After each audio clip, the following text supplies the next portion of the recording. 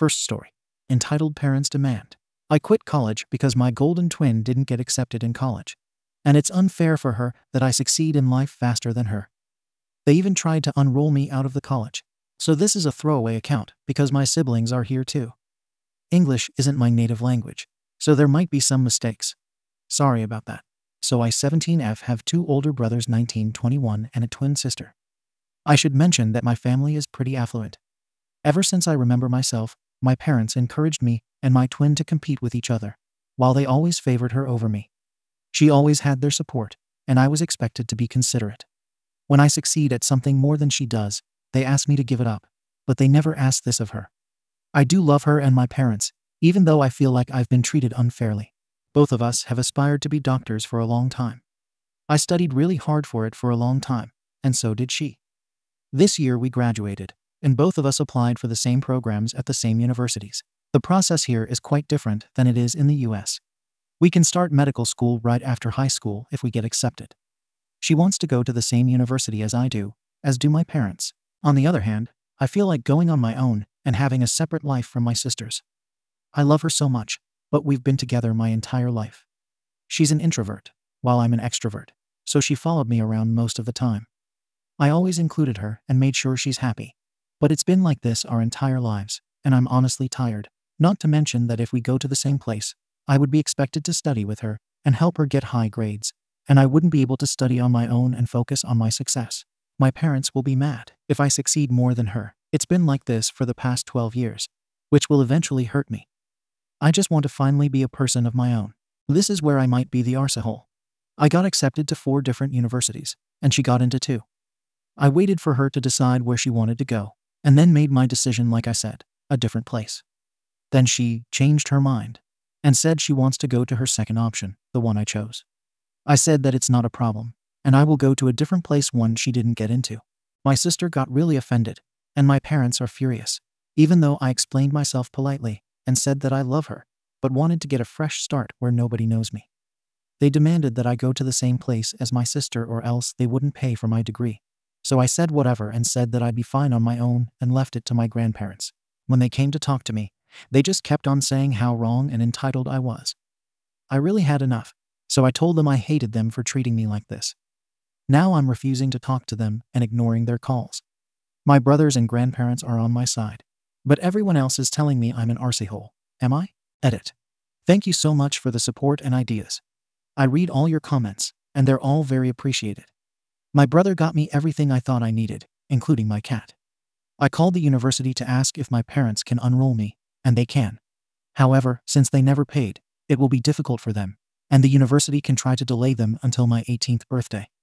My grandparents assured me that they wouldn't let them do something like that, but it's still nice to have a plan B. School starts on Monday, and it looks like it's settled for now. I will update you guys as soon as I have something to say. P.S. I don't feel like talking to them right now. It's like all of the anger I held against them is now very substantial. Hope I used the right word. And I feel like I need to cool down before deciding what's next. They probably can also use some time off. Relevant comment. I think I wrote about it somewhere in the comments. My initial thought was to go to a school that's close to home in order to come back on weekends and be able to help my sister out while still having my own space. After realizing I wouldn't get any space this way, I chose the school I'm going to. It's the best in my country and has nice scholarships. But it's the farthest from home out of all the universities I applied to. I guess it doesn't matter now, so I said yes and did what I wanted to do. Update. Hey everyone, sorry it took some time. But I'm here with an update. I had some problems publishing it. But it's all good now, reminding you that English isn't my native language, so there might be some mistakes. So, as I think I said in the comments, school started 2 weeks ago. And so far it's absolutely amazing. I have great roommates, and I love my classes. It's a bit intense, but I'm keeping up. It's truly a dream come true. Well, some things happened. My parents apparently called my university and asked for my schedule. From what I understand, they said that, as my legal guardians, they are entitled to know everything about it. The school told them that if they want my details, they need to come and prove that they are indeed who they claim to be, and informed me about it. It happened just a couple of days after the school year started. They haven't contacted me until a week ago, when they asked me to have dinner with them. They even offered to drive to where I am, which is strange as they never even bothered to pick me up from friends, and I agreed. It was on Friday, and they reserved places in a fancy restaurant nearby. Dinner went surprisingly well, a bit awkward, but they were nice. And then they told me they would pay for my school tuition and everything else I needed, but only if I took a gap year. I refused, obviously. After arguing with me, my dad said that he had enough of my attitude and ungratefulness, left a 200 franc bill, and left. I'll admit that I sat there crying for about half an hour before I left with the change, as the bill and the tip didn't reach 200 francs, lol. If you're asking yourselves what that was about, then I did too. I talked to my brother. Apparently, my sister decided she doesn't want to go to medical school. She wants to take a vacation to think about the future with a clear mind or something like that. And you guessed it, almost everyone thinks I should go with her. After all, we are twins, and it will only be fair that we'll start studying at the same time. There has been no contact from my parents ever since, but it's kind of okay for me. I got a scholarship, and by the end of the semester I might get another one. My grandparents paid for the rest. They insist that I won't pay them back, but I'm already working on that. My sister answered my messages yesterday. She told me that I hurt her because I didn't want to be with her, and she doesn't know if she can forgive me. I understand her, and I do really miss her, but I don't want to give up on my dream. I hope she will understand me someday. So basically, I think things are all right by now. Not much has changed, but I have my grandparents and my friends, so I'm fine. I'll be completely calm only after my 18th birthday, when my parents won't be able to get me out of university. It's really soon, so I'm optimistic. Thank you all for reading and helping me. I really appreciate it. Edit. Thank you all for your comments. I'm on a pretty tight schedule, so I still haven't finished reading, but I promise I'll answer all of them. Since some of you got confused over the francs, we use them in Switzerland. Relevant comments. I actually don't get it either, but it's been like that ever since we were little. There's nothing wrong with her. We're different in some ways, and she's more shy and quiet, but not in an unusual way. She always kind of tagged along with me, and I wasn't allowed to have friends who weren't her friends or go to events by myself. I also helped her study, and my parents got upset over me when I got higher grades. My best guess is that they think she'll struggle to be by herself, and that if I do better, it will make her insecure. However, I can't know for sure. I feel like we could have been so much closer if my parents wouldn't push us together all the time. It's a shame, honestly. In a way, I'm glad I can be independent, but I feel bad for my sister that she still struggles. Thank you. I hope things will continue to be great. I want that for my sister too. When asked if their parents made them dress alike, yes, every single day in elementary school, I felt so ridiculous and begged them to stop in middle school. Second story. OP ran away from his home because of his narcissistic family's constant abuse and neglect. Now they are freaking out, not because he ran away, but because of what will happen to their family's image. I think it would be easy to mention that I was never the family's favorite. I know there's a stereotype that the youngest sibling gets the most affection from the parents. Maybe it only applies to my family, but that's a complete lie. And I also know why my family treats me like that. They make no secret of it. I wasn't a wanted child for the simple reason that my parents only wanted a boy and a girl. So there are 2 children and no more. The fact that I was then born as a second son didn't fit into their family's predetermined picture. For this reason, I was always ignored on birthdays. I wasn't even allowed to be in family photos, because they wanted to give the impression that their picture book family was the way they had imagined it. They never let go of this image. And just as an aside, compared to my siblings, my parents punished me much more severely for little things. My sister once stole money and was grounded for a week, while I was beaten up for leaving my room at night. I put up with it over the years because, even though my parents didn't really pay attention to me, I always had a good relationship with my siblings. When my eldest brother got married a few years ago, I was still a minor, and even though I was offended, I wasn't allowed to attend the wedding on the grounds that it would be a child-free wedding. I was 15 at the time, and no doubt there would have been no reason not to let me attend. Even though I was hurt that I was the only one not allowed to attend, I accepted it. I'm now 19, and my sister wants to get married.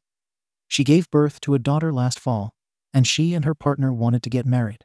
I was really looking forward to the wedding and bought myself a nice suit. At some point, however, I received a message from my sister that I couldn't come to the wedding because they also wanted to have a child-free wedding, and they needed someone to look after their daughter, my niece. I knew that wasn't true, as they had a babysitter. The babysitter was a friend of hers who wanted to earn some extra money while she studied. When I pointed this out to her, she explained that the babysitter didn't have time because she had to study. Which was also a lie, by the way, as I had previously sent the babysitter a friend request on Facebook. And she even wrote a post on the day of the wedding saying that she was enjoying her day off. I asked her if she had anyone else who could look after the child, as I really wanted to be there after missing my brother's wedding. Suddenly she got angry and told me I was being selfish, and if I were a good brother, I would say yes without argument, and if I didn't say yes, I wouldn't be allowed to come to the wedding under any circumstances. It felt like a punch in the stomach. I couldn't understand why she didn't want me at the wedding. In the end, I agreed, but I still contacted my parents again. They also told me not to be so selfish, as the day wasn't about me and my sister was deciding the guest list anyway. Then I also realized for the first time that my attendance was never planned from the beginning, because I was the only one who didn't get an invitation.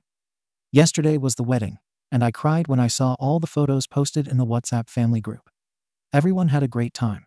Even when my sister dropped her daughter off at my place, and I wanted to give her my wedding present, she didn't even give me a glance. She didn't even say thank you. Neither for the present, nor for babysitting. I want out of this family. I love them, but I can't stand being treated like this any longer. I'm about to be promoted at my home office job, and when that happens, I'm going to move far away and break off contact. They'll have the image of their perfect family back that I ruined, and I'll have my peace. A win-win situation for both sides. Comments. Tom and F. Just keep looking forward to the day you'll be rid of them, and never look back. Maybe change your last name too. OP. I thought about that. Do you think I should leave a message? Tom F. Nope. Kim V. Trust me on this. Seriously. Go hard. No contact. Just disappear one day. Let the police quietly know you're fine. This is a choice, so the family doesn't feel the need to pretend they're concerned. One day, they will need something. It will be devastating for them. You will be nowhere to be found living your best life. That is your future, the best life, far away from them. The karma train always rolls around. It may take 40 years, but it does. Trust me on this. I'm wallowing in long overdue karma. Good luck, OP. Plan your escape and future. There's nothing for you here. Feel free to DM. You can do this. Adventurous Road 2085. Why did you babysit for her? If I were you, I would move away, change my number, and don't say anything. OP, I will. But I thought that leaving them a message would at least prevent them from looking for me, just in case they do care enough. Update. 3 days later. I didn't plan to make an update, but so many people asked me to, so here we are. My original post is now 3 days old, and a few things happened in that time span. Let's start by saying that I followed your advice. I contacted the local police and told them about the situation, just in case anyone was looking for me. One day after I posted it, I packed my things and drove to a friend of mine who lives far away.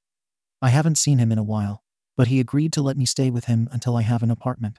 And before you ask, I decided not to wait for my promotion. I wanted to get out of there immediately. That was when I started to read all of your comments. Thank you for your support. I appreciate it. Apparently, my story made it to TikTok as well. But you probably want to know what's up with my family right now. Well, I blocked their numbers. Even though you guys told me not to leave a message, I left one, but not the way you think. My family has a spare key for my apartment. If, for some reason, they care enough to check on me, they find a message in my apartment.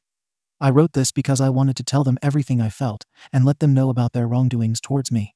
And to my surprise, my friend got a call from my mom yesterday. I don't know if she found the message or just noticed that I was gone like that. But I assume she did. She said she was worried about me and that she had called every one of my friends because she wanted to know where I was and if he knew where I was. He lied to her and told her he didn't know, and then she hung up. While some could see this as an effort, I know my mom better than anyone else. She is not worried about me. She is worried about her own image and how people would react if they saw how she failed as a parent. However, she was the only one who I know tried to reach out so far. To be fair, I blocked their numbers, so I'm not saying it's entirely impossible. They tried, but still. My friend's mom had invited me to dinner this Sunday. His family was always very welcoming towards me, and I'm just glad I'm not alone. I would also be lying if I said this situation left me cold, because the truth is that I cried for most of the first 2 nights. I want to leave all of this behind me and start a new life. Thank you for your support. If anything essential happens, I will try to update you. Comments. Bonham 42. Personally, if it were me, and I knew my mother only cared about her image, I would blow them up on social media. They spent years hurting you because of their image. I am glad you got away though. Your family sounds horrible. Dadga Malcolm. I'd control the narrative. I wouldn't put it past OP's family for them to come up with a story like, Oh, he was on drugs and ran away. Third story. OP had enough of her entitled Sill's arrogancy and didn't invite her nieces for the Easter. This spans over a period of almost a year, and there's a backstory. I'm sorry it's so long. Last year, my Sill 36 told me 28F that her daughter's bike was too small and told me that I needed to buy her a new bike that fit her. I don't mind helping out my family. We can financially afford to help and are happy to. After we got her a bike, my Sill asked if the kids could come over for a few hours and ride bikes with mine, and we agreed. After my niece got on her new bike, I took a picture and sent it to her parents, who responded with a vicious text from my Sill accusing me of trying to steal parenting milestones from her, and how I am awful, and I shouldn't be a part of the family. She accused me of teaching her how to ride a bike without training wheels, and how all I do is hurt those around me and cause mental and emotional trauma. I tried explaining to her that the neighborhood kids were the ones to teach her. I only bought the bike, which again my Sill demanded that I do. My Sill told me not to text or call her, because she was too livid and didn't want to say something that she would regret, and that they would tell us when to send the kids back. I was bewildered. I had her kids at my house, and I didn't know what to do. I talked with a close friend and neighbor, and they confided in me that they were getting scared for the kids. They mentioned some of the things that the kids had said about their home life, and that they had actually just gotten off the phone with CPS because they felt like the kids needed a welfare check on their living situation. Honestly, I agreed with them, but because I had the kids at my house super frequently, I didn't think I needed to call. 4 hours later, we finally got a text that they were ready to have us bring the kids back. My husband walked them home. I sent her a response stating that I don't believe in yelling at someone and not allowing for communication. I explained what really happened, and that I simply took a picture from my driveway. I also explained that their child had ridden a bike before, as they had ridden my daughter's bike while my Sill and Bill were there, and they saw it. They must have forgotten that she already knew how. I said sorry, and I would love to communicate. I'm not trying to paint myself as a perfect person. I was definitely mad. In anger, I did tell her that it was unfair to put the burden of raising her kids on me, and we understand that they're going through a lot, but that their kids needed their own parents. I was tired of getting yelled at by her for the things that my niece was missing at school, and I was tired of having to foot the bill to take care of them. I have my own kids. I said that I would happily back off, and because I'm backing off, there's important information she needs to know. I told her about the neighbor's CPS call. In hindsight, I definitely know I could have handled it better. I should not have reacted in anger, and I could have been more compassionate. My husband's parents have joined in on the fight. They have all convinced themselves that I am the one who called CPS. I had a very abusive childhood and have never opened up to them about it. One day, I created a new text group with all of my husband's family in it, and I apologized. I told them that I was sorry that I reacted in anger in my response. I tried to clear up the situation as much as possible and explained why communication is so important to me. My Sill then told me, I know you had a rough childhood. That's why we are all trying to show you how a loving family actually works, because someone has to teach you. My husband was livid. He told everyone that he was done watching them treat me the way they have. We have tried. We were again met with the silent treatment. Months later, I tried apologizing again. This time I wrote handwritten apologies, an olive branch, and expressed my desire to move forward. I invited them all over for dinner. This broke the silence, and they actually declined, saying they were too busy and the kids can play at Thanksgiving.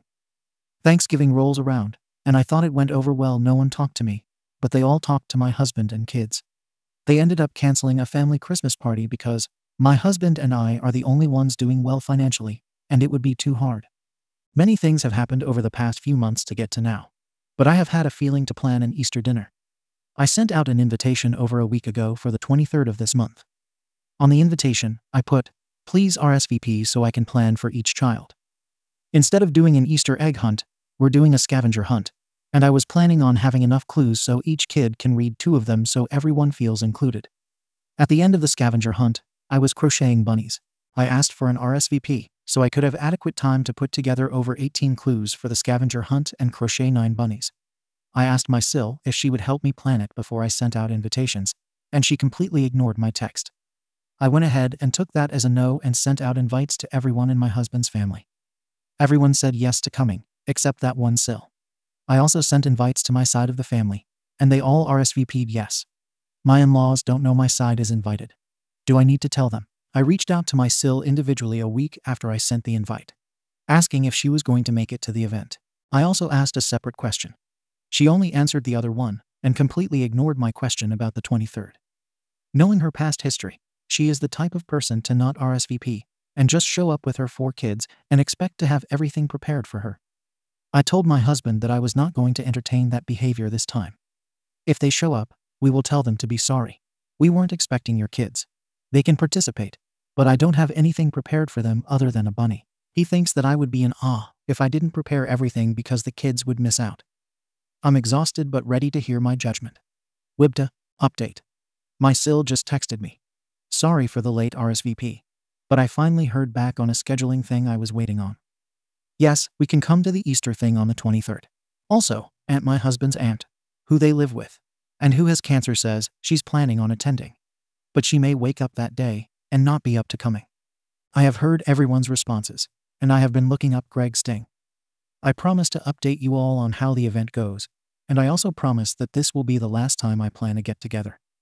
The backbone is growing, I swear. It's hard since we built our house close to my in-laws, who are all neighbors, so we can help out in their old age. Like I mentioned above, my husband's aunt has pancreatic cancer, and his parents are often sick. My Phil has a degenerative joint disease, so up until my Sil moved in with my husband's aunt, we were helping out to take care of them. Then she moved in, and we figured they would take over some of the care they haven't, but they also won't let us. I am coming to terms with the loss of family that I want my children to have, but I am now more aware of the example of what is okay that I'm showing them. Comments. Kimria. What you need to do is stop inviting his family. Ever. It sounds like you're being a doormat. Stop trying to win their approval. You won't get it. What you will get is hurt feelings and disrespect. But if you feel those kids will show up, you would be the one to not prepare. Don't punish kids for their parents. It sounds like they get enough of a bad deal. Just don't invite them at all next time. NTA. Not right, not wrong 15. She's just inviting, almost begging for people who do not contribute, ignore her, and bring nothing but negativity to her world. Why? I'd be damned if someone came into my house and ignored me. They can do that somewhere else. And if the husband wants his sister's kids to have bunnies, he can knit them himself. The sister and ungrateful family members can kick rocks. Judgment. NTA. Update. 13 days later. Alright. Here's an update now that the event has passed. Since my Sil finally RSVP'd right before the event, I ended up going all out to make sure everyone was included and had a great time. Each kid had 3 clues in the scavenger hunt, so 30 clues, and they demolished it in 30 minutes. One of my nephews ended up being a complete menace to my daughter. He was chasing her with a squirt bottle and kept spraying her glasses. When my daughter told an adult, she was told that she just needed to suck it up because the older boy cousin was having a fun time, and he doesn't get to come over very often, so let him have fun. I had no idea that was told to her by her grandma Mill. I was in a different room, running a cotton candy machine in the garage.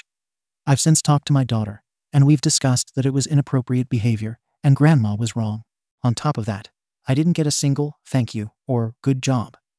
I had my Mill help with a few of the clues for the scavenger hunt, and after it was all done, my Sil had the audacity to say, "Good job, Grandma." Then they completely ignored me and didn't say anything about the hard work I had put in. After the scavenger hunt, my Sil complained that her toddler's Easter bunny I made didn't have safety eyes or a nose installed, and how I messed it up and I'm going to cause a fight with her children. I tried explaining without apologizing that it isn't recommended to put safety eyes and noses on stuffed animals for children under 3. My nephew is 1, and I didn't think it would be smart to put eyes on it, especially when the kind that I have can come apart if pulled hard enough. But I'm the villain for making it different. She didn't believe me and talked about how I made her life more difficult, because now she's going to have to embroider eyes on it. Just like Thanksgiving, I was ignored by all my in-laws. My mom came because I invited her, and in her quest to be the world's best grandma, she brought a cotton candy machine. The kids were thrilled. Her and I had a good time attempting to figure out how it worked, and got completely covered in cotton candy. My in-laws thought it was the worst idea possible. How could giving the children sugar be a good idea? They all left after cotton candy, after spending just an hour and a half over. My Phil complained that there were extra guests over, and he couldn't have the family meeting that he told everyone except my spouse and me that we were going to have. AKA, he couldn't ambush me and have the entire family tell me what I've done wrong to them this past year. Everyone complained about every little detail of the event, and no one helped me plan it when I asked. I am officially done. I'm exhausted, I'm frustrated, and I'm hurt. This is definitely the last event that I will ever plan for them. Comments. Secret double 9239. You need to stop inviting or letting these people attend these events, because when you think back on these moments, you won't remember you and your kids or family having a good time. No, you'll remember being pissed off at the in-laws. Ducker 74. I would go to NC with them all. It sounds like you did an amazing job. Maybe get parents in the neighborhood to help and do it for all the kids next year. Thank you for watching the video. If you are interested in listening to these kinds of stories, we've got more in store for you. Simply subscribe to our channel, hit the like button, and share it with your friends.